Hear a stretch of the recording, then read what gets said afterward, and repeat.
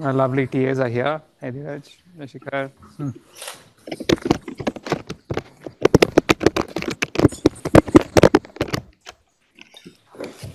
What is that? I'm not moving. What's going on? Yeah, check with. I'm not even moving.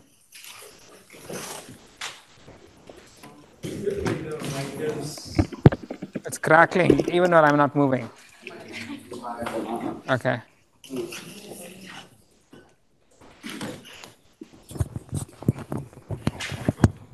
No, but that's not picking up stuff from my mouth. It's just my motion is causing it to crackle. Yeah, you have something in your pocket there, like a Nothing. phone or anything? Nothing. I think it's fine. Try moving around. 1, 2, 3. Okay.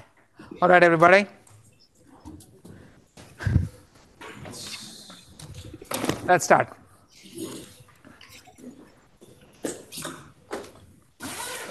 This is the last of our series of lectures on convolutional neural networks. We're going to be completing the business on backpropagation through a quick recap with completing the series on backpropagation through convolutional networks. And we'll look at a few modifications of convolutional neural networks which allow different kinds of invariances and how mechanisms for variance on convolutional neural networks, and then mechanisms for deriving more information than just basic classification itself using CNNs. So the story so far is that shift invariant pattern classification tasks, such as does this picture contain a cat or does this recording include hello, are best performed by scanning for the target pattern using CNNs or time delay neural networks. What was the difference between CNNs and time delay neural networks? The number of dimensions. For time delay neural networks, you just scanned along one dimension. Convolutional neural networks scanned along both dimensions. We also called time delay neural network something else. What was that? We just called it a 1D CNN, right? And so these are shared parameter models that can be trained using variants of backpropagation. So we saw how this could be done. We need to compute gradients, as in the case of regular MLPs, except we must consider the fact that the different parts of the network, the CNN is effectively the equivalent of scanning with an MLP, but that is also effectively the equivalent of one giant network where different subcomponents of this giant network have identical parameters. And so we must modify our gradient computation to account for the sharing of parameters.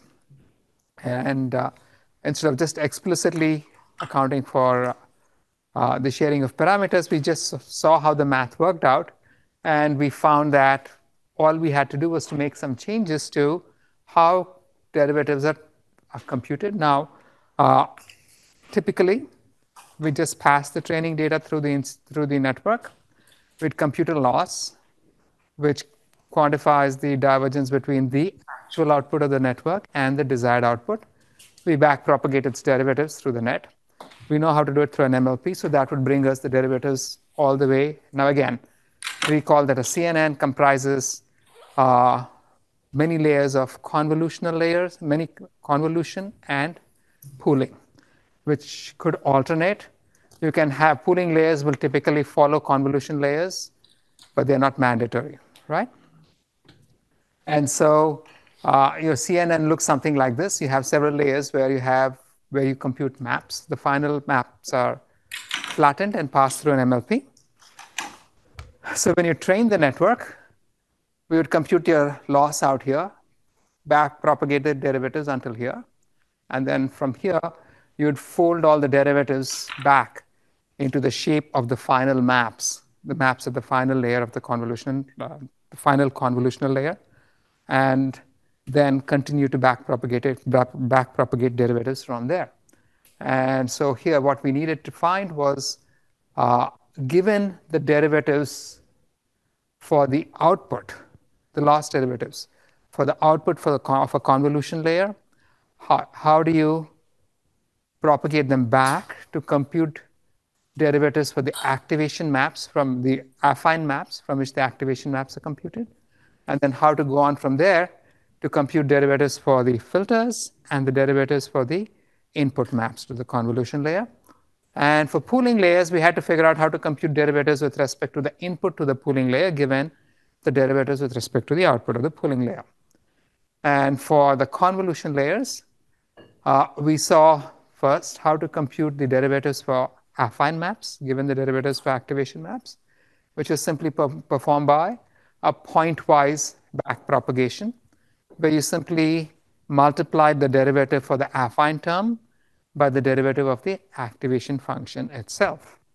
And then for the passing the derivatives of the affine maps back to the filters and the previous layer, we had to do something a little more fancy. If we wanted, again, the affine maps within any convolution layer are computed from all of the input channels, all of the input maps. And how many, what was the relationship between the number of output affine maps and the number of input channels and the number of filters in the coordinate system, but the numbers? How many output maps did we have? The number of filters, right? And so, but then how many channels did each filter have? The number of input maps. So that was a structural relationship. And so if we wanted to compute the derivative for an input map, we had to pick up the corresponding channels for all the filters. And then what did we do? Pardon me? We transpose these maps, right? We flip them left to right and top to bottom. So the whole thing is a transposition. If you think of the filters as this big cube, right? Four-dimensional cube, right? Over here. Because the number of filters is one dimension, then that's like transposing the entire tensor and then picking, and now you are working with something else, right? As a transpose of the original. So you'll be picking up the row of channels, and now you're flipping it, and now it becomes a column, right? And then within each column, you're flipping each map left to right, top to bottom. So there's a whole lot of flipping happening, which is basically transposition. Just as when we were performing back propagation through the MLPs, what was a direct multiplication going forward ended up being a transposition going backwards, right? So and then once we flipped we selected the filter channels and flipped them. Basically, once we transposed the filter, what did we do next?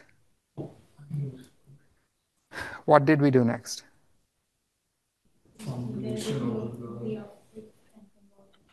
We convolve. We have the Pokemons. That's okay. Somebody on Zoom, what did we do next?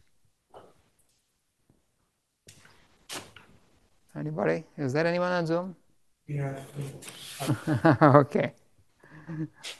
So, Magnemite, what was the next thing we did? So,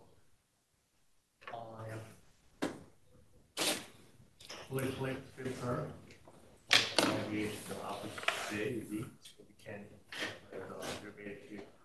but what was the actual operation we performed? convolution. We convolved the transposed filter with the derivative maps of the output affine terms, correct? So, and this gave us the derivatives for what? Pardon me? Yes, Katrina? For the yl minus 1, right?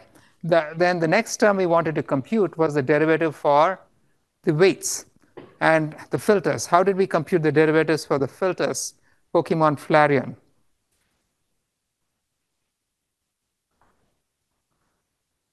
So, Pokemon Flareon, how did we compute the derivatives for the weights? Okay. Drowsy. Pokemon Drowsy, yes, very appropriate for this time of the morning. How did we compute the derivatives for the weights?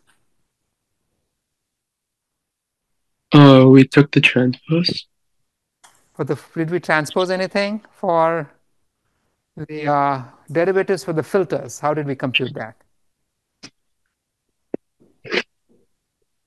Oh, I'm not sure. Okay, so that's a fair answer. Chansey, Pokemon Chansey, what did we do? I'm not sure either. Okay, so Pokemon Remoraid, what did we do?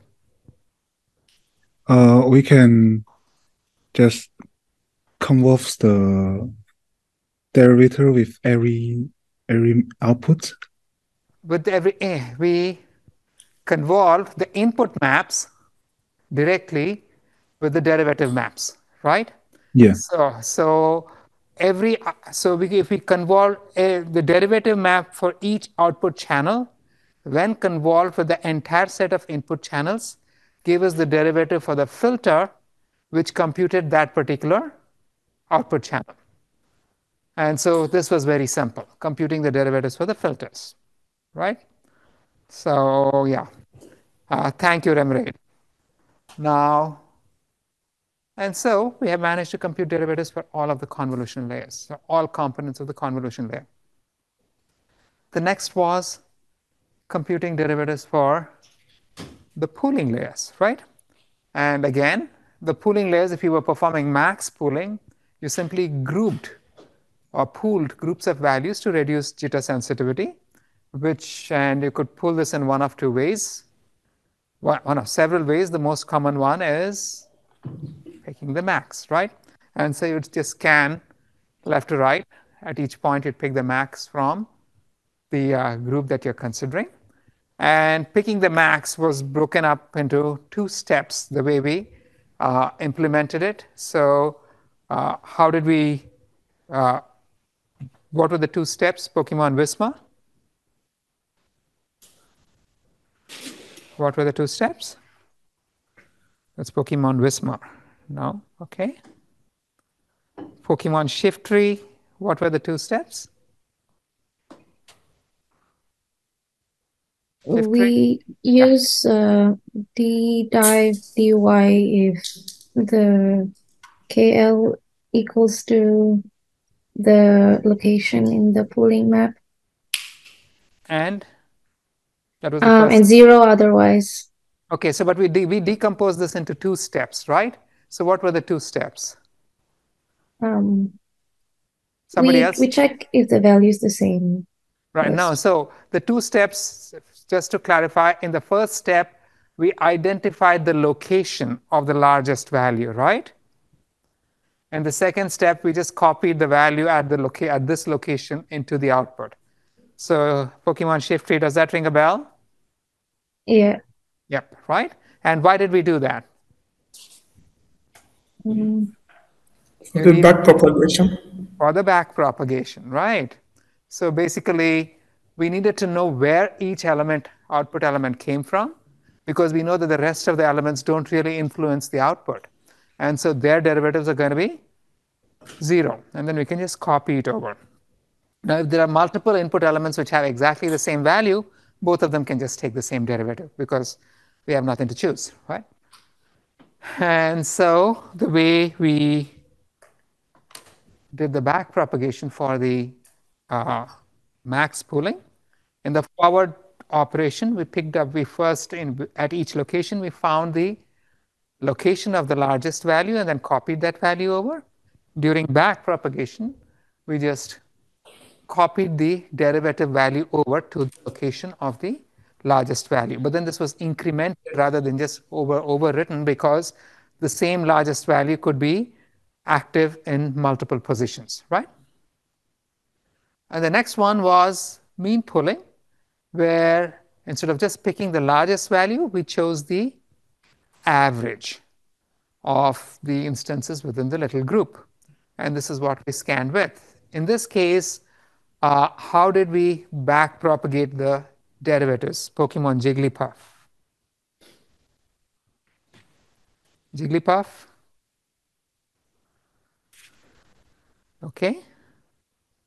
Pokemon Scissor.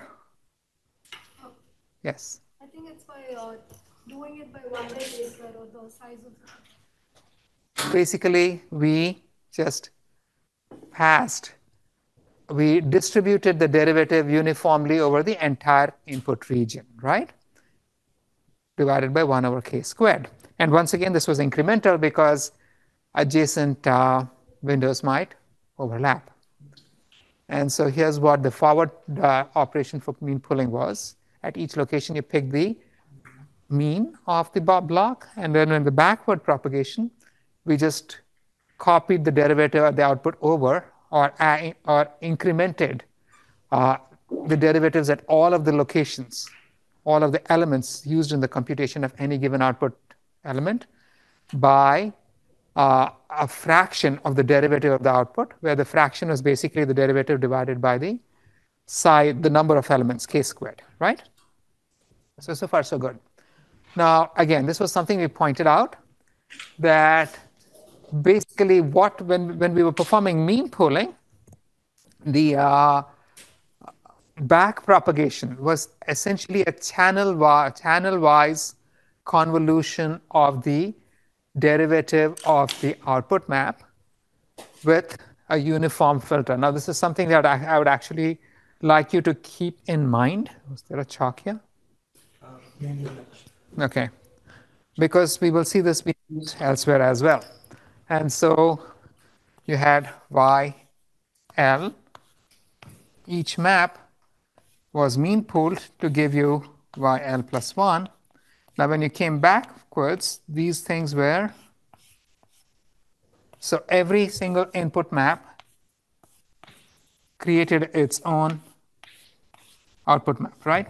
And then when we are back propagating, we basically took a filter which was where each element was 1 over k squared, and then scanned with this, and that gave us the derivatives going back, right? And this was done channel-wise. Within each channel, you are basically convolving the derivative map with a filter of all uniform sets of values, 1 over k squared. That makes sense, right? This was now we're going to, so again, the key over here is channel-wise convolution, except we're going backwards, right? So far, so good. We know how to do everything with convolution layers and pooling layers. Now, there was one other kind of operation that we haven't actually touched upon yet, which was that. Flatten. Pardon me? So the person on Zoom who replied, can you please repeat yourself? The flatten layer. The flatten. Flatten is just reshaping. There was another key operation. Yes, someone mentioned here. Is it Downsampling and upsampling, right? The resampling layers. So, but first, let's go through this pool.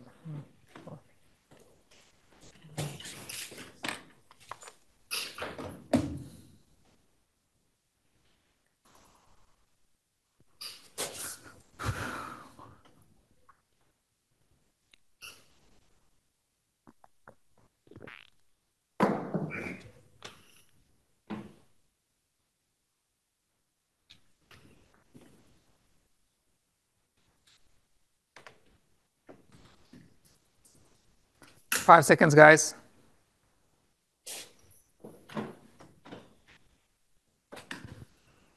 Okay. Pokemon Lombre.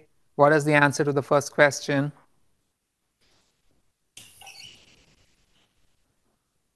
Okay, Pokemon Lomba. Oh, probably mispronouncing it. Pokemon Slowpoke. This is easy. What is the answer to the first question? Slowpoke. I was Lombre, but first one is true. First one is true. That's Lombre, right? And Slowpoke, are you around? No. Okay. Pokemon Geodude. What is the answer to the second question? It's true. True. Okay, thank you. So when back propagating through a max pooling layer, derivatives from the pooling output back propagate only to the position of the largest input within the input pooling window for that output. When back propagating through a mean pooling layer, derivatives from the pooling output are distributed uniformly over the input pooling window for that output, right? So now the remaining layers are the resampling layers. Upsampling and downsampling can increase or decrease the size of the map. So upsampling followed by a convolution can be viewed as convolution with a fractional stride.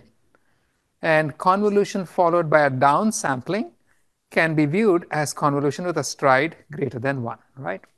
So, how do we back propagate through these layers? Again, you'll recall that I mentioned that anytime you perform convolution with a stride that's not equal to 1, it's more convenient to think of it as a sequence of operations. If you're performing any operation with a stride greater than 1, what is the correct way to think about it? Convolution or pooling with a stride of 1 plus downsampling, right? And if you're doing it with a fractional stride, what is the correct way to think about it? Upsampling followed by the operation, right? So easy. And now that means we want to think about the downsampling. We can just separate the resampling layers out from the basic operations itself. And now, here's the first rule. I can think of resampling, up or downsampling, as a layer, right? It's an operation all by itself. Now, this is my resampling layer. I have an input of some size, and this results in an output of a different size. It could be the same, it could be larger, or it could be smaller. It doesn't really matter, right? For the purpose of this particular concept. And this eventually gives you my divergence, my loss. So when I'm back propagating this derivatives out here, what is the size of the derivative map here going to be? The same as the Divergence. It's going to be the same as the output, right? But then when I propagate it back further through this resampling layer, what is the size of the derivative map going to be? The same as the input. If you've got a certain number of values that are used to compute a function, when you compute the derivatives backwards, the number of derivatives is going to be the same as the number of variables that were used to compute the function. This doesn't mean that the derivatives are all going to be meaningful. Several of them could be 0. But the actual set of values is going to be the same size as the set of values that went into the function, right? Into the operation. Now, this is a fundamental property that we're going to be using. So now, if I'm downsampling, here's what I've got. When if I'm downsampling, I have some input over here. Let's say something of this kind, right? And this goes through a downsampling layer. So when I'm downsampling, I'm going to be, let's say I'm downsampling by a factor of 2, right? So if I'm downsampling by a factor of 2, I'm effectively ignoring every alternate value. So I'm ignoring these guys. I'm ignoring these guys. I'm ignoring these guys. And I'm ignoring these guys. And so this goes through my downsampling layer. And this is going to give me, in this case, a 2 cross 2 map, right? So now when I'm computing my derivatives backwards, how many elements must the derivative map have? 16. It's going to have the full 4 cross 4, even though at the output, I only had 2 cross 2. But then, do these guys, which were ignored, influence the output? So what will their derivatives be? 0. So all of these guys are going to be 0, right? So, shoot. Correct? And what about the remaining guys? What are their derivatives? It will be the same as the derivative at the output, because perturbing this has the exact same effect as perturbing this element, right? So this can be just copied here. Similarly, perturbing this element here will have exactly the same influence as per this element. So this can be copied here, right? And so you get your derivatives. You get your derivative map. What does this operation look like? Upsampling. So the derivative of a downsampling layer is simply upsampling, right? Isn't that beautiful? So here you go. The way I would do it, the gradient over here, we're speaking of the gradients of the divergence with respect to any variable, I'm speaking of gradients rather than derivatives, because gradients are the transpose of the derivatives. And the gradients are the same shape and size as the original variable. The derivatives are the transpose. But then when you get into tensors, who knows what the transpose looks like? So it's more convenient to think about it in terms of gradients, just to establish terminology, right? But then the gradient over here is going to have the same size as what went into the operation. And so my first step going back is I'm going to just allocate the derivatives of the appropriate size, because I know that's what the derivatives must be. And then I know many of these derivatives are 0. These values can just be set to 0, right? And the rest of them are just going to be, these are all 0.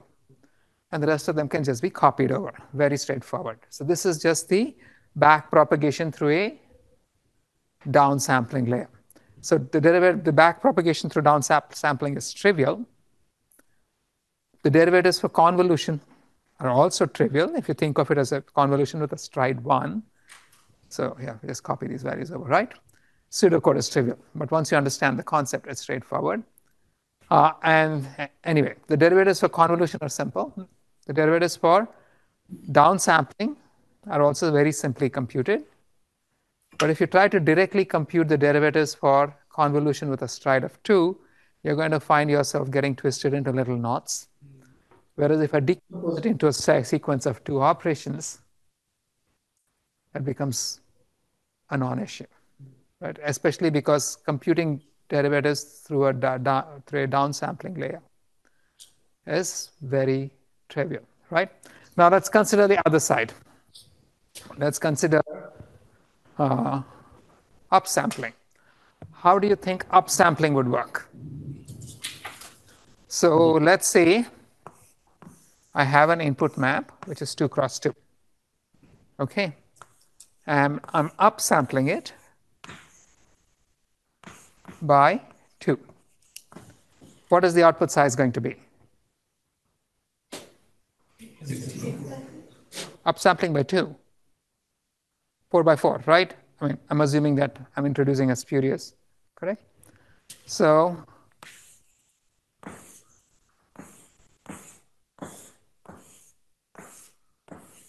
if I'm upsampling by 4, if I call these A, B, C, and D, what values will I have over here? This is A, this is B, this is C, and this is D. What about the rest? They're all zeros, right? And this can be used to compute my divergence. Now, when I compute my derivatives going backwards, will I have zeros at these locations going backwards? No, right? This is just regular back propagation. You're going to get a derivative value at every location, right?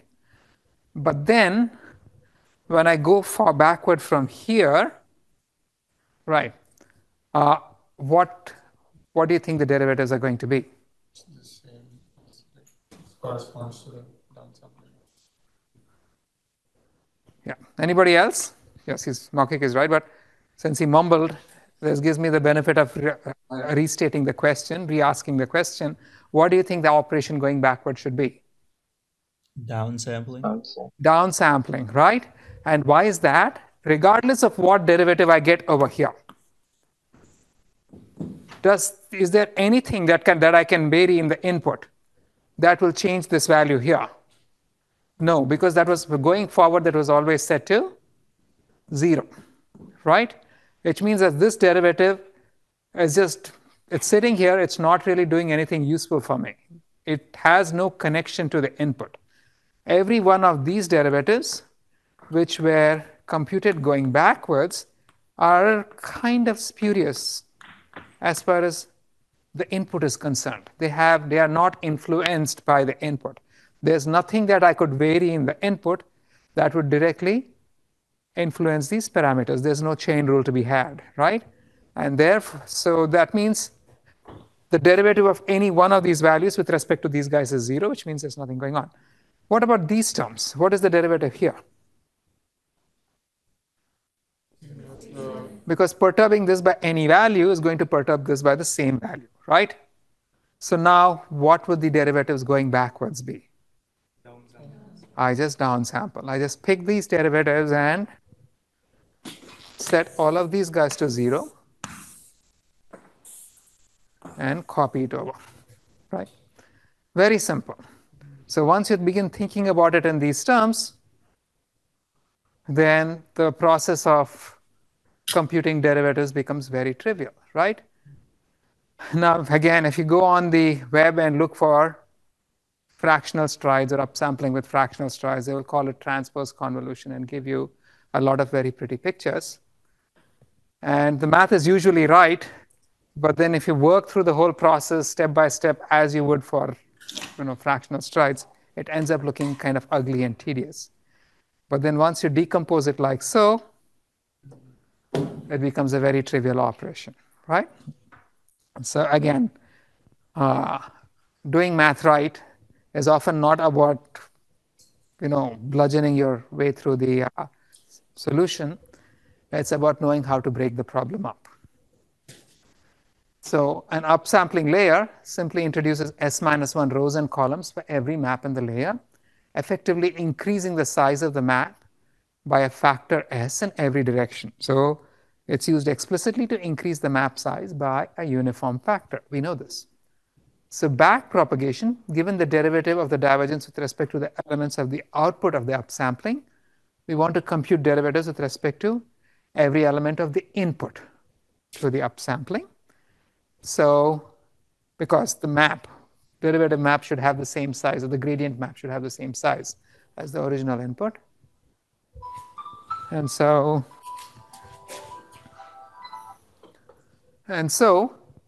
we know that the 0 elements introduced during the forward pass are not functions of the input. They're always introduced as 0, regardless of the input. So the derivative of these 0 elements with respect to the input is 0. So they will have no influence on the input, have no influence on these values.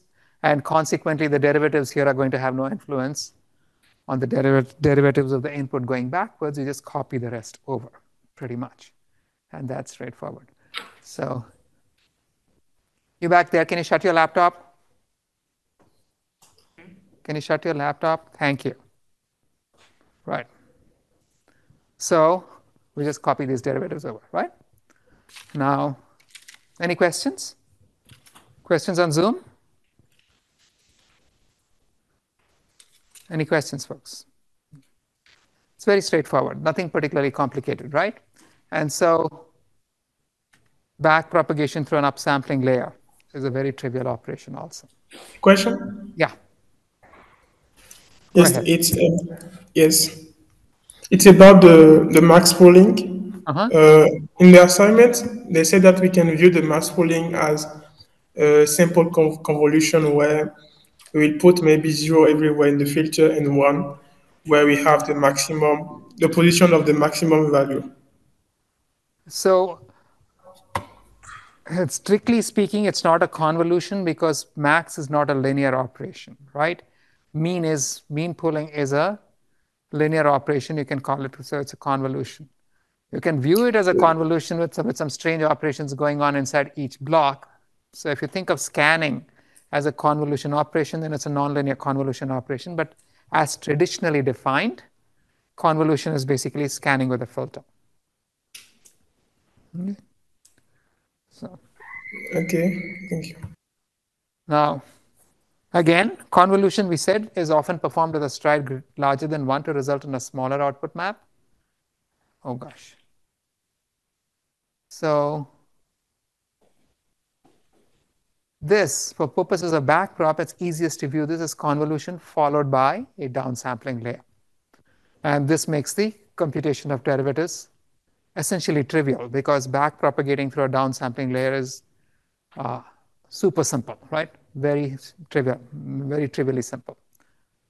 Just back propagate first through the downsampling layer because the downsampling layer follows the convolution operation, and then back propagate the result through the convolution layer, the derivatives of the result, the convolution layer. Convolution can also be performed with a fractional stride, which increases the size of the map. And this is best thought of as upsampling followed by a convolution with stride 1. And once you do so, then once again, back propagation becomes a very trivial operation. You back propagate through the convolution and then back propagate through the upsampling layer, right? So for purposes of backprop, it's easiest to view this as an upsampling followed by convolution. Now, pooling is, we're going to find a lot of terminology on the web and a lot of very interesting explanations for how you can backpropagate through layers which have stride not equal to 1. They're all correct, but then conceptually speaking, they're not adding anything more than what we've just seen. What they are telling you is, tedious results where you're trying to maybe optimize computation, right? Now, pooling is typically followed by performed with strides greater than 1 also, like so. This results in a shrinking of the map. So pooling is almost always performed with stride greater than 1. But then for our purpose, once again, if you simplify everything, you can say pooling is followed by with stride greater than 1 is pooling with stride equal to 1, followed by downsampling. This is particularly relevant if you're performing mean pooling, because that's mean pooling. The derivatives computation for mean pooling is just simple convolution, right? And so, but then, here's something magical about the whole thing. We sort of went through the math. We went through the math for back propagating through a convolution layer. We went through the math for back propagating through pooling layers, through upsampling, downsampling, and whatnot. But the simplest way to actually think about these things is often just purely mechanically, right? What are we calling these operations? What did we call this whole business of passing derivatives, computing derivatives? We called it back propagation, right? What does this imply? Computation performed in reverse, right? So I can actually pretty much collapse everything to this very simple idea, which is this.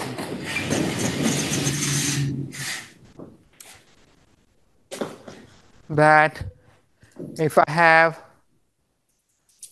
y equals some ax, right? And then I have loss equals some function of y, then what is d loss over, given d loss over dy, what is d loss over dA? What is this? Anyone? So Pokemon Mantine, what is this? It's d loss over dy times dy over dA. Which is?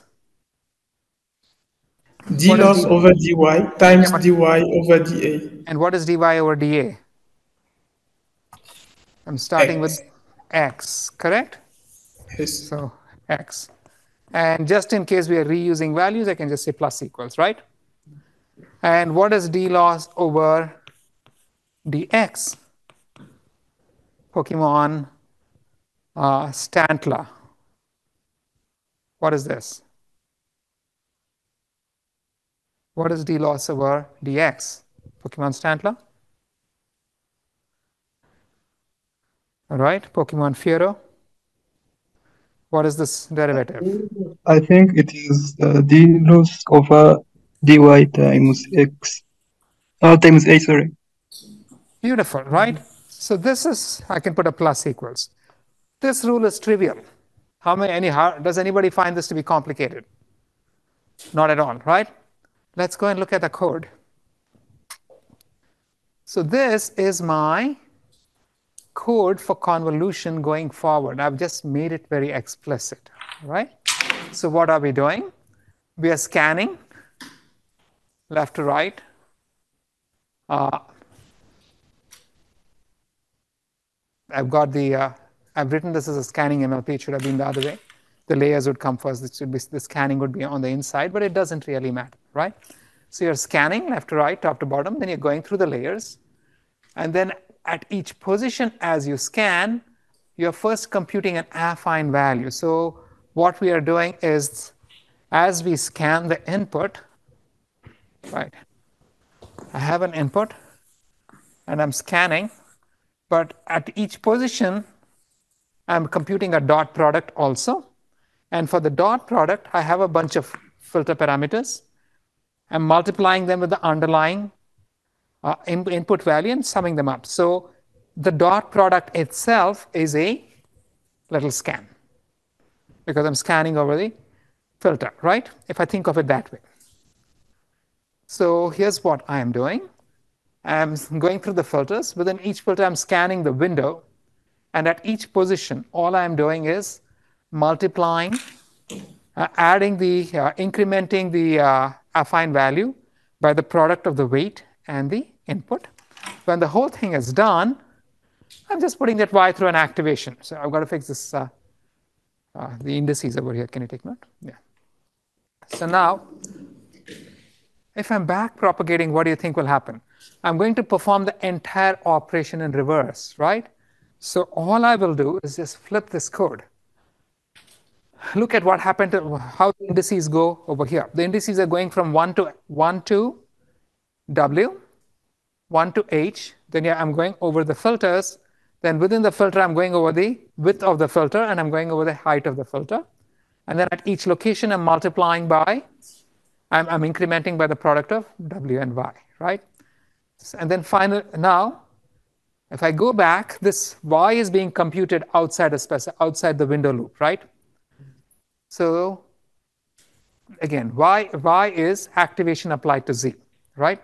So the other rule that I'm going to use is if Y equals A of Z, then what is dL over dz? This is going to be dL over dy times f prime of z, right? This we are good with? So I'm just going to change this code very trivially. I'm going to reverse the order of the indices. Instead of going from 1 to max, I'm going down from max to 1, right? And the first thing I did was, since y was at the y computation is being performed at the end of the loop, I repositioned it, and the computation of the derivative for z went to the beginning of the loop, just outside the window loop, so that I have the dz's, right? Easy enough for every z. That's easy. And then in here, I just use this simple rule. I just use this combination of rules, right? And I said dl over dy is w times dz, and dl over dw is y times dz, whatever terms I was multiplying. So look at this carefully, right? Here I've said zxy equals wx prime y prime plus y times x minus x prime, x plus x prime minus 1, y plus y prime minus 1. Look at the indices carefully, right? When I'm going backward, I'm retaining those indices. All I have done is to say, therefore, the derivative of y at x plus x prime minus 1, y plus y prime minus 1 is incremented by wx prime y prime times dz, right? And the derivative at w at x prime y prime is incremented by y at x plus x prime minus 1, y plus y prime minus 1 times the derivative dz, right? Do you see how little change I performed in the code? Essentially none. It's the same code. What was on the left came to the right. What was on the right came to the left. I just reversed the order of the computations. Everybody see what happened here? And that's it. All the math that I gave you over 2 lectures was replaced by this one little piece. So I need not have done all of that. I could have just done this, and you'd have learned just the same amount, but maybe not quite understood what was going on. Okay, yeah. Right? And so if I'm doing this with a stride, so this makes things even simpler, right? You can go through pages and pages of math, or you can decompose things into convolution layers and followed by downsampling, upsampling, followed by convolution, etc. But you don't even need to worry about it. You can take whatever operation you were performing in the forward pass and just use the same logic. So if I was performing convolution with a stride, this was what was happening going forward, right? The same operation, when I was performing convolution with a stride, I was looping left to right, top to bottom, except I was looping with a stride, right? And so when I go back, but within the window, of course, the stride was 1, because when you're computing the inner product, the stride is 1, right? And so when I'm going backward, I'm just going to flip the order. I was going forward with a stride. I'm going to go backward with a stride. But the rest of the operation in the innermost loop stays exactly the same. Nothing changed. Right? I took what was on the left and put it to the right, what was on the right and put it to the left within the innermost loop. And I get the same derivatives. So code-wise, this was trivial. Yeah? Essentially, coming backwards, you just hop from the stride. Exactly. That's all you do, right? Hop backwards using the same stride. So is this making sense to you guys? Questions? Any questions? So looking at this through code and exactly how you implement stuff can make things trivial to do even if you don't fully understand the underlying math, because you know you're right. And the key to this lies in understanding the term back propagation. The derivatives go backwards, which means the loops go backwards, everything goes backwards, right? Specifically over here, it doesn't even matter if you change the order of the loop, if you're striding backward from end to the beginning, because the values at the various positions don't really interact with each other. So even if I had the strides going the same way, if all I changed was what was happening in the innermost loop, like so, the computation of derivatives would still work, right? So, I mean, if you look at the code, you'll find that for the outermost loop, whether I'm going from the first position to the last, or the last position to the first, nothing really changes, right? The one extra difference is that the derivatives are now being incremented. They should first be initialized to 0. Everything is initialized to 0. And then you keep incrementing the derivatives to make sure that variables that are reused are properly handled, right? So same thing for max pooling. Here's what we were doing going forward, right? You can just, with a stride, we can reverse the process. Just redo the code. Mean pooling. The mean pooling is, as we saw, computation of derivatives is just like, mean pooling is like convolution, right? So you can just flip the order, and the same logic as before also holds. Yeah.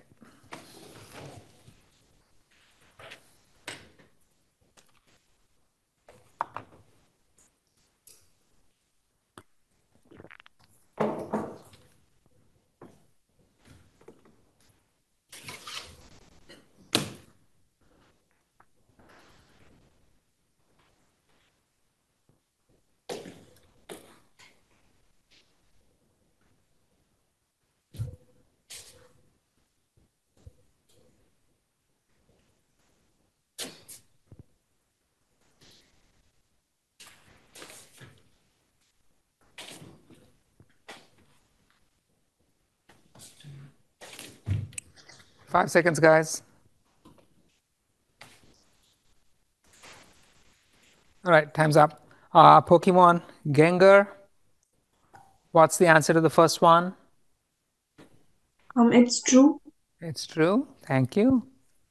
And Pokemon Lapras. Lapras, is it the correct pronunciation? What's the answer to the second one? It's true. Thank you. And Pokemon Sandslash. What's the answer to the third one? Sandslash. So Pokemon Sandslash is missing. Pokemon Steelix, what's the answer to the third one? It's false. It's false. Perfect, right? You guys have got the whole idea. That's amazing. Now, the backward pass of an upsampling layer is downsampling. The backward pass of a downsampling layer is upsampling. We can simply use an upsampling layer as the backward pass of downsampling and vice versa. Why is the last one false? That was a brilliant answer, but why? Why is that? Is it because of the shape? Like because of the shape, right? You can get an extra 0 when the backward pass of a downsampling layer. You got to figure out whether you're adding an extra layer of zeros at the end or not, and this can vary, right? So the answers can be very different, although conceptually the upsampling and downsampling are complements of one another. So in particular, Steelix, there was a brilliant answer. All right, so we've shown how we can compute the derivative with respect to every intermediate term, every free parameter, and so now all of this can be embedded into gradient descent, and you can use this to learn the network. So the story so far: convolutional neural networks are supervised versions of computational models of mammalian vision. They include convolutional layers comprising learned filters that can scan the outputs of the previous layer, and downsampling layers, or actually I should have said pooling layers, that operate over groups of outputs, and they're typically combined with convolutional downsampling. As viewed in the model of the mammalian vision, pooling is not distinctly viewed from downsampling. We did that for mathematical and computational purposes. So you have the traditional downsampling layer actually refers to a pooling layer. The parameters of the network can be learned through regular backpropagation. Max pooling layers must propagate derivatives only over the maximum. Other pooling operators can use regular gradients, or if you have some crazy functions in there, subgradients. And we also saw that the derivatives are always going to be incremented because they must sum over appropriate sets of elements to account for the fact that the network is in fact a shared parameter model, right? So far so good. We saw that CNNs are shift invariant models. But then somewhere along, very early in the class, some of you asked me a question. What about scaling? What about rotations? How does it deal with scaling and rotations? And so how can we deal with this? Now, this is a kind of Socratic question. I don't expect you to know the answer. But if you were to be faced with this problem, how would you deal with, say, rotation invariance? Anyone? Pre-process the data set. You can pre-process the data set. You can increase your data set to include all kinds of rotations. But suppose you don't want to do that. Suppose you want to do it algorithmically. How would you do it? You just rotate it to like a. Pardon me? Rotate it back. Rotate it back.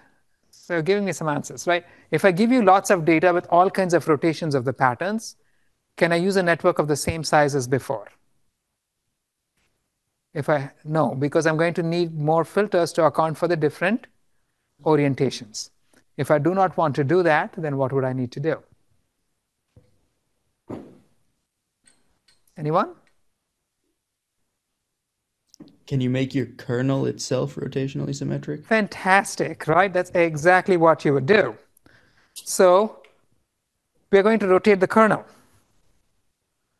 So here's what shift invariance would do, right? You have a kernel, and the kernel must produce this, the filter must produce the same result regardless of where it's positioned. So basically, you can just say that you can think of this as shifting the kernel and applying it at each location. That's how shift invariance was created. We used the same kernel and shifted the kernel, and as a result, you got the same response at different shifts of the kernel, and therefore you got shift invariance, right? So just using the same principle, if I want rotation invariance, what would I do with the kernel? I would rotate it, right? I'm going to take my kernel, and I'm going to, if I want invariance to, say, a 45-degree rotation, I'm going to rotate my kernel by 45 degrees and then scan with it. right? So, and now this model is going to be invariant to rotations and shift. But what kind of rotation is it invariant to? Explicitly for 45 degrees, right? Nothing else. So if I want to have a whole bunch of different invariances, I want invariance to reflection. I want invariance to a 45-degree rotation. I want invariance to a 90-degree rotation. I want invariance to a rotation of minus 45 degrees. Every one of these transforms is something that I must explicitly consider at each layer. Each kernel must be rotated through a transform through all of these transforms, and each one of these transformed variants of the kernel must now scan the input, which means that if I have n transforms that I'm considering, and if I have a single kernel, in the absence of transforms, a single kernel is going to produce just one output channel, right? A single filter. But if I'm now introducing transformations of these filters, if I have, say, n transformations that I want invariance for, how many output channels would a single filter produce? Anyone? N, right? Every transform of the filter is going to produce its own map. So you have the original channel, original filter producing an output channel, but then the 45-degree rotated version of the filter producing another output channel, the 90-degree rotated version of the filter producing yet another output channel, and so on. So this thing is going to build up very quickly, right? So here was a regular CNN within a single layer. As you are scanning the inputs, at each position location, you're just going through all of the kernels, all of the filters in the layer, and processing the input with each of these filters. Now, as you go through the filters, you're going to be transforming the filter using each one of the transformations that you want invariance to, and scanning with each of these guys. Yes, Chetan? How does the shape of the filter from like straight to like? That you would have to compute, right? You'd know how to, you need to have some mechanism for rotating the filter. And that's going to be, that's actually an interesting question. We'll get to that in a minute, right? What is a 45-degree rotation? Mathematically, we know what the operation is, correct? But now you're not looking at a continuous object. You're looking at something. A filter is basically a pattern of 4 numbers, right? So if I want to rotate it by 45 degrees, how do I do it? It's basically just a map, right? I'm going to have a new filter, and I'm going to have some function which tells me how these filter values can be used to compute the new values. And that function itself must be differentiable, or it can be, if it's if I'm looking for some kind of reordering, it can just be a table, right? But these are being explicit. These must be listed. And now, when I'm propagating derivatives backwards, here's what I need to do. I know I'm going to get derivatives for the maps, all of the transform maps. But I know all of those were generated by a single kernel, right? So I'm going to have to transform the derivatives backwards through the function that actually transformed the kernel itself before I aggregated the derivatives. And so as you can see, this will introduce beautiful transform invariance. It's computationally infeasible. Given a choice between doing all of this work and simply using a somewhat larger network and augmenting your data, what would you do? Augment my data, right? Or, yes. Yes. Can you read out the question? Instead of rotating the filter, could you just have all points with the same radius in the center of the filter to the same path? So instead of rotating the filter, can you have all points in the within a radius have the same value? That's, if you did that, then what kinds of patterns would you be able to recognize? You'd only get radially symmetric patterns, right? The filters can be arbitrary shapes now, so you don't want to impose constraints on the filter. So you actually want to be performing transformations of this kind. This is something you would never do. Now, we're just introducing the notion of shift invariance so that you get an idea of transform invariance so that you know that this can be done. but practically speaking, it's a silly thing to be doing because the computational expense and the memory expense, right? Each filter is now going to produce so many channels. It just makes the whole thing not worth it. So although this mechanism does exist in principle, in practice, you're not going to see it. Right. So extending it, CNNs are shift invariant neural network models for shift invariant pattern recognition. The parameters of the network can be learned through regular backpropagation. And of course, like regular MLPs, individual layers may increase or decrease the span of representations used, which means that you can increase or decrease the number of channels as you go through the convolutional network. But the key bit is this: the models can be easily modified to include invariance to other transforms, but these tend to be computationally very painful, right? So that's one. Now, all of this was focused on a specific kind of problem. Does this picture contain a flower, right? But suppose I also want to know where is the flower. How can I do that? Right? It's not enough for me to say that this thing has a flower. I want to know where the flower is. Are you going to change the model entirely, or will we continue using the same model and try to do something extra? The information, does the output of the convolutional network contain information about the location of the flower? It does, right? You're scanning, and when you're scanning, the pattern is going to get highlighted wherever it is located. So if you look at the output of the final layer, in there is information about where the pattern might reside, right? So what you would typically do over here is to say that after you flatten the final layer, I'm going to have two separate operations. The first one just performs classification to detect if there's a flower or not. The second one computes the coordinates of the bounding boxes of my object.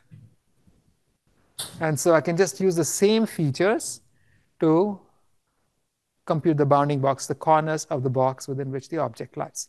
You can scale it up to any number of objects. That gets a little more complicated. That's where YOLO and RCNN come in. But the basic principle is just this. And so when you train the network, you're going to train this with two losses. The first one is the Kullback-Leibler divergence for the classification layer. And the second loss is going to be a loss derived from the bounding box. Now you can just use an L2 loss. How wrong are you in computing each of the corners? Or you can use something more appropriate for this problem, like an intersection over union loss, which determines whether the size of the box and the location of the box match the target properly. Yes, Katrina? Just a quick question. When you're training the model, you need to provide both the pictures and labels. You would need to, so to train this, you would need to provide the bounding boxes, right? It's not implicit. You would need data of this kind to learn the model, right? But then if you're doing this, the same model can now be used for other kinds of things. You kids are too young. You've been here, you haven't been here long enough, but if you were here before COVID, anytime you walk down the hallway from Gates building towards Newell Simon Hall, at the end, there was a big screen. And Yasser Sheikh had this demo over there where he would draw your skeleton as you walked. It was kind of spooky, but it was brilliant. It nailed it. You'd be walking, you could be wiggling your fingers, you could be dancing, you could be doing anything, and it would draw your skeleton exactly where your shoulders were, where your joints were. Occasionally it would get tangled, but that was rare, right? And so something like that. Now imagine that figure to the left, except that's being drawn continuously as you move. How would you do this? Turns out you can do the same thing with a CNN. A human being has only so many joints, right? All you need to do is to find the locations of these joints. And the same mechanism can be used to find the locations of these joints. And so you can draw this figure. Right? So this is something that you guys could do too if you had the training data for it.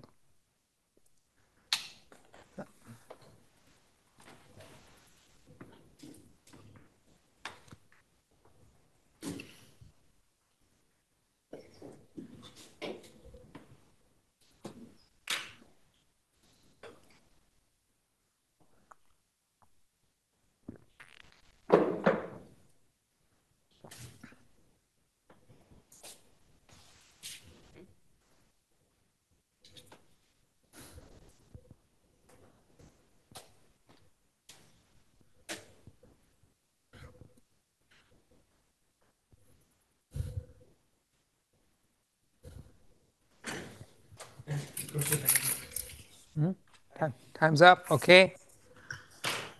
Time's up, guys. Pokemon War Turtle. What's the answer to the first question? True. Thank you. Pokemon Blissey.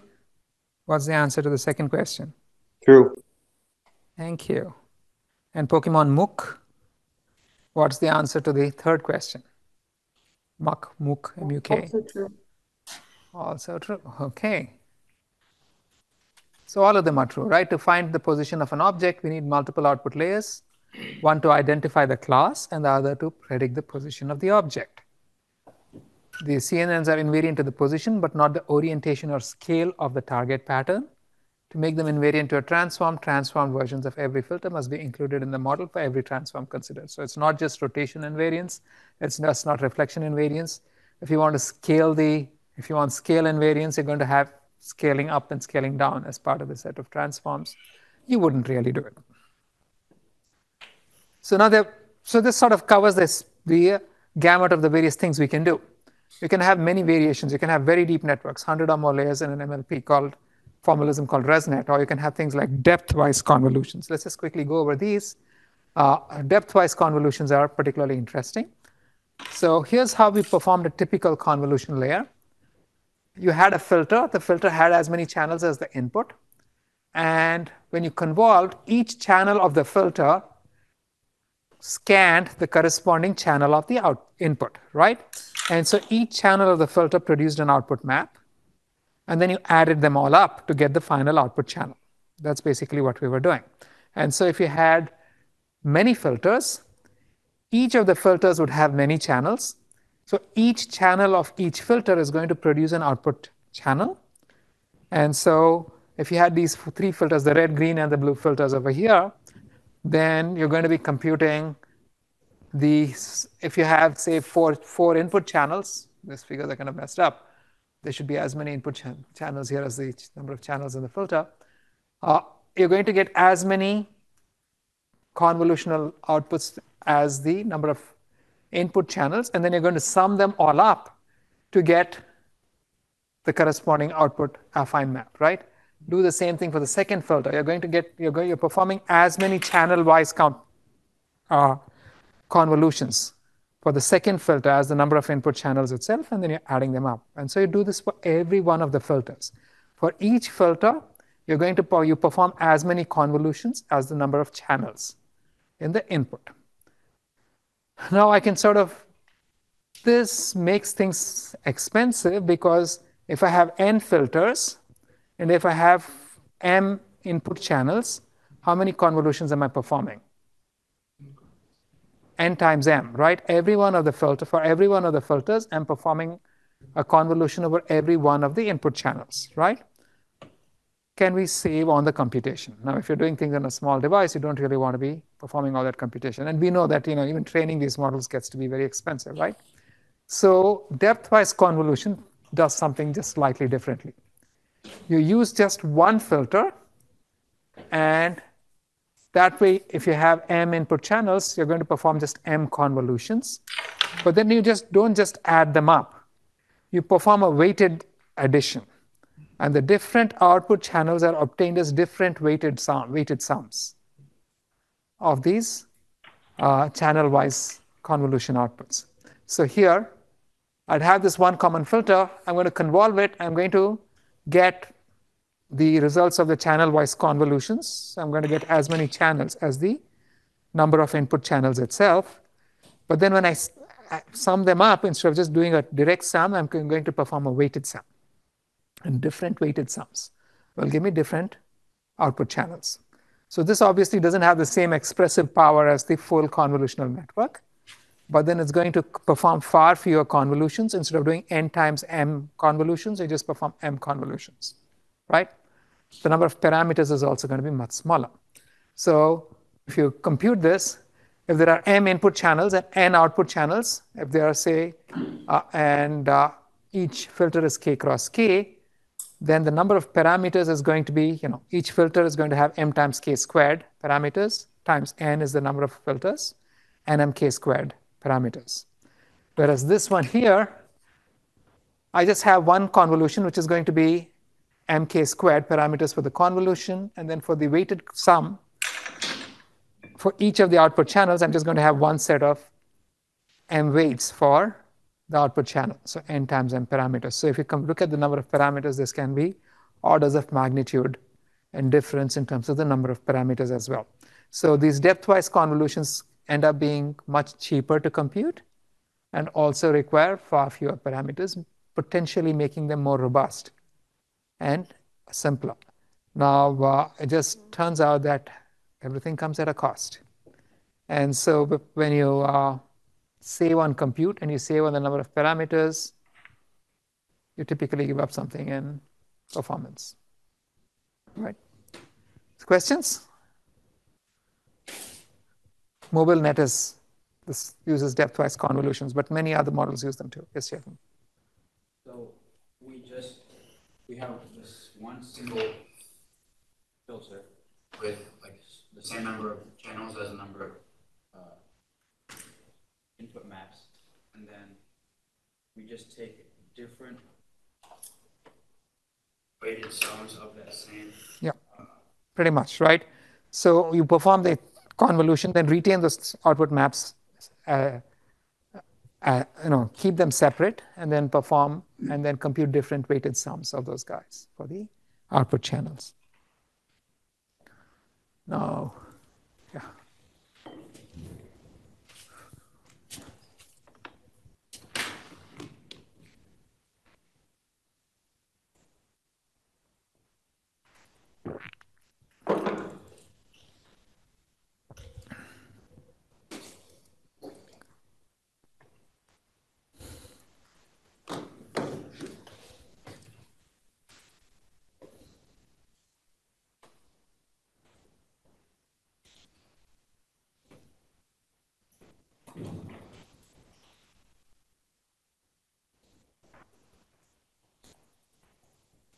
Time's up, guys. Pokemon Eevee, what's the answer to the first question? Eevee? False. False, thank you.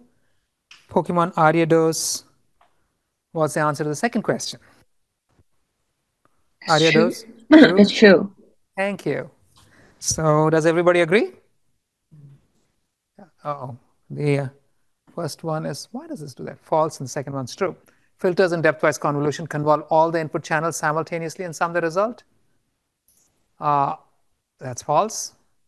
Depth-wise convolutions require far fewer parameters in computation than regular convolutions. This is true, right? Now, what do the filters learn? Now, for the neurons in the first layer, you can just look at the patterns of weights. And the pattern of weights is the pattern that the filter is looking for. For filters in later layers, it's very hard to determine exactly what pattern it's looking for because, as we know, these are Boolean operators. They could be performing and or complex Boolean operations. And so the specific pattern that made them fire can vary from input to input. So for any given input, you'd have to work your way backwards from the output of the filter to figure out what portion of the input made it fire. And for that, you'd have to backpropagate the derivatives to see which portions of the input, when perturbed, modify that particular output most, right? And so if you do this, you'll actually find what each of these things learned. What is happening here? So here are some examples. So these are all networks learned on different object classes. Observe something very interesting. Actually, I think this was a single network, and they're showing the responses to different types of inputs. Now, in every case, observe that the lowest layer, the first layer of the network, learns some interesting patterns. What do these things look like? If you go back a few classes, remind you of something? The stuff that the eye determined, right? The million eyes seem to recognize.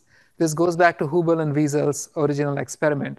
So amazingly, this experiment actually, this first layer of the CNN bus ends up learning filters which look a whole lot like the patterns that the human eye itself recognizes, which is so amazing, right? Or the mammalian eye recognizes. And all we've done is to train a shift invariant model.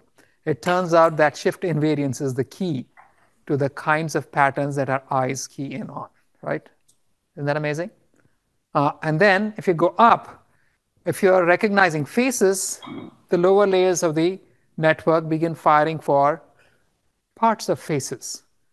And the upper layers begin firing for different kinds of face-like patterns. If you're recognizing cars, the lower layers fire for parts of cars. The upper layers begin recognizing different kinds of car-like shapes. So in every case, it's building up the patterns. Parts of elephants combining to entire elephants, parts of chairs combining to entire chair-like shapes, right? And as you keep going later and higher and higher into the network, you find them being more and more specialized to specific, very target-specific patterns. It's pretty amazing, right? Now, when you train these things, you get standard convergence issues. You need to add other momentum style algorithms, and the number of parameters can quickly become very large. So data augmentation is something that we're going to use. You've all encountered this. Data augmentation over here is typically done by distorting your input a little bit, scaling it, rotating it, adding some noise. Anyway, CNNs, they're used everywhere. Originally, they were designed for images and things like speech, right?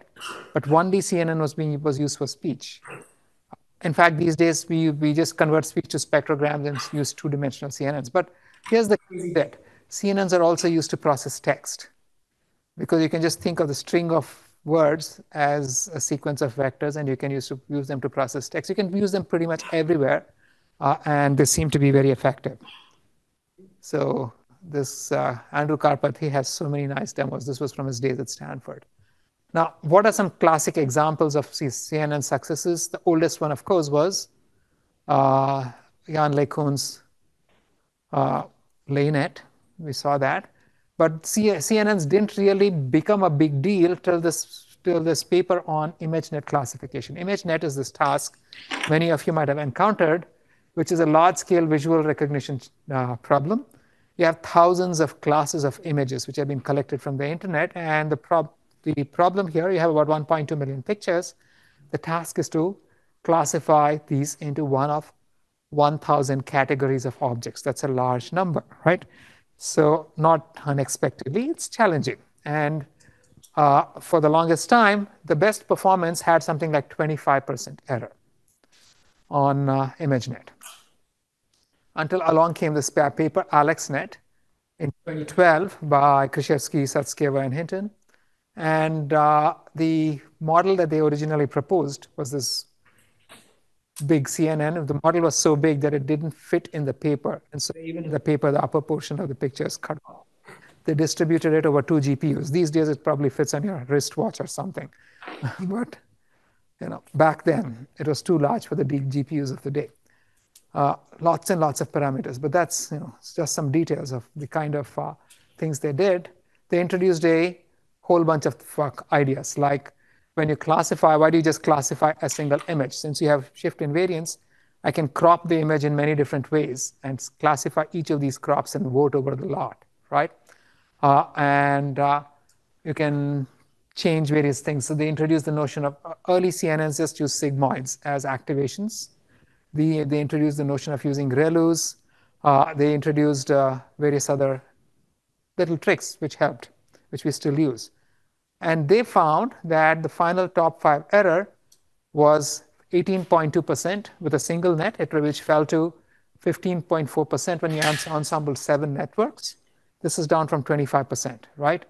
Huge step. And again, when you analyze what it learns to detect, the lowermost layers end up detecting very mammalian-like patterns. And they found something even more interesting. The penultimate layer of the network learns a feature representation on which you perform classification. If you just analyze those, so here are some typical errors. They find that even when it makes errors, the errors are not particularly bad, right? So this is supposed to be a mushroom, but it's The mushroom comes up second. This is supposed to be a grill, but obviously the grill is on a convertible, so it recognized the convertible. This is supposed to be a cherry, but it found the dog, right? I can't blame it. And this is 2012.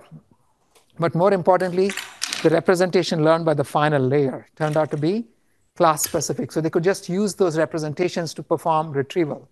And so if you presented the network with, say, a jack-o'-lantern, took the final layer representation and searched the entire database, it just pulled up more jack-o'-lanterns. So this is the basic concept that we use these days for your homework too, for face verification, because the representation itself ends up capturing this behavior, which is amazing, right?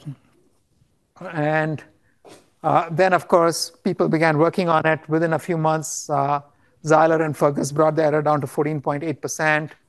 These guys, VGGNet, which is still being used, brought that down to 7%. Then it went down to 6.7%.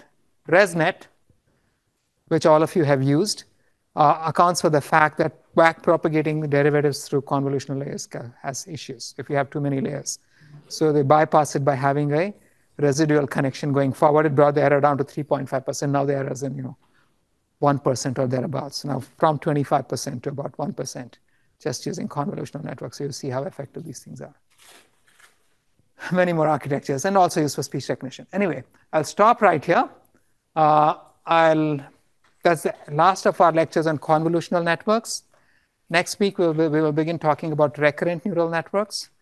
And homework 3 is all about recurrent neural networks, right? 3 and 4. Thank you very much. I'll take questions on Piazza.